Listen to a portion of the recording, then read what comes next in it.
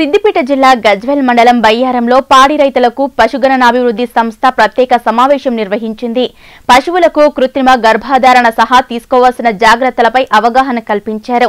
ఉమ్మడి మెదక్ జిల్లా పశుగణనాభివృద్ధి సంస్థ ఆధ్వర్యంలో 200 పాడి పశువులకు ఉచిత కృత్రిమ గర్భణ చేపడుతున్నట్లు అధికారులు తెలిపారు. ప్రభుత్వం పాడి రైతులకు ఆర్థికాభివృద్ధి సాధించేందుకు ప్రభుత్వం ప్రోత్సాహకాలను అందజేస్తున్నట్లు తెలిపారు. దీనిని రైతులు సద్వినియోగం చేసుకోవాలని సూచించారు. మన ఊర్లో గోపాలమిత్ర కేంద్రం ఉన్నది. మన పశువులను నట్టల మందు కానీ ఎదకొచ్చినప్పుడు ఎదలను గుర్తించి మన గోపాలమిత్రకు సమాచారం ఇవ్వాలని, మళ్ళీ గడ్డితనాలకు సంబంధించిన సమాచారం కూడా తెలుసుకోవచ్చు. జవాబు గుండెవాపు టీకాలను కూడా సమాచారం తీసుకోవచ్చు.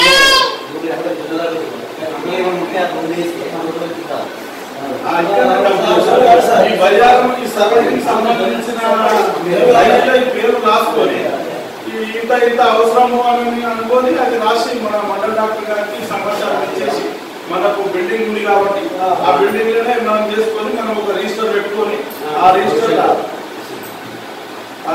లో డిప్యూటీ గారికి కూడా మీ రైతు అవగాహన సర్వీస్ ఇచ్చేసినందుకు ధన్యవాదాలు.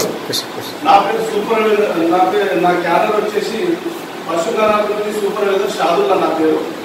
మా గోపాలమిత్ర గౌరీశంకర్ మీ అందరూ తెలిసిన కాబట్టి మీ రైతులు ఒకరికోరు పక్క ఇప్పుడు ఏదైతే మొత్తం సమాచారం తెలిసి ఉంటుందో అతను కూడా ఇంకా రానులో కూడా సమాచారం ఇవ్వండి.